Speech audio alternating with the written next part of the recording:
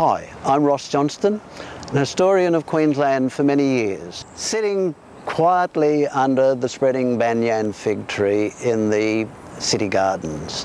I've just had a marvellous walk down the Colonial Brisbane Heritage Walk between William and George Streets. The Colonial Brisbane Heritage Walk gives us marvellous snapshots into a number of very important segments in Brisbane and Queensland's history. We've got the convict forebears and just a few remnants left from that very early time. Commissariat stop! Moreton Bay, 1824. A penal colony was established to punish secondary offenders. They were the convicts who had re-offended while serving their sentence of transportation to Australia.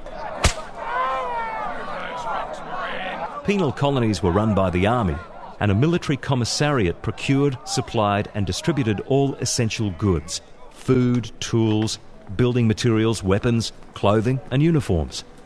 So, building a secure storehouse for the commissariat was a high priority. Then we've got marvellous examples of how suddenly Queensland in the 1860s, just separated in 1859, how it's filled with enthusiasm and exuberance. And so we get lovely buildings like Old Government House.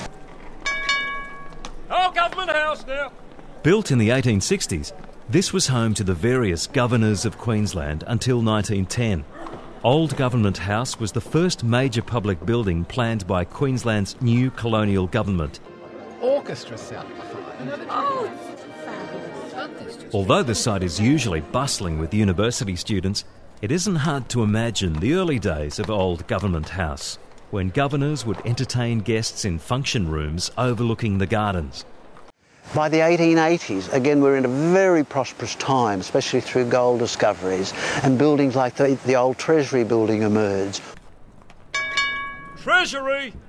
One of Brisbane's most impressive sandstone buildings, the Treasury was built in 3 stages from 1886 to 1928. Back then, the Treasury building was a proud symbol of government and the focus for patriotic celebrations.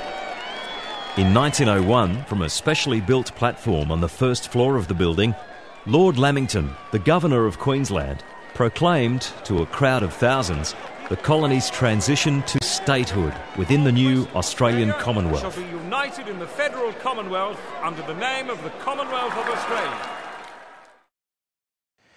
Brisbane today, 2009, looks to be a very modern, progressive city, lots of high-rise buildings, plenty of steel, glass, skyscrapers. And in a sense, too much of its colonial heritage has been lost. The one that I particularly lament is the Bellevue Hotel. It's very important in heritage terms because as a result of the demolition of that hotel, which really was a beautiful facade in that New Orleans style, and now it's a rather dull little park. But because there was a lot of protest, especially about the way the government had more or less deliberately allowed this building to deteriorate through the 1970s, and then in the stealth of the night have it knocked down, this did create a lot of angst, a lot of energy, and a lot of protest. And out of that, in the 1980s, we then begin to get important heritage legislation, so that nowadays it is much more difficult to knock down a heritage building.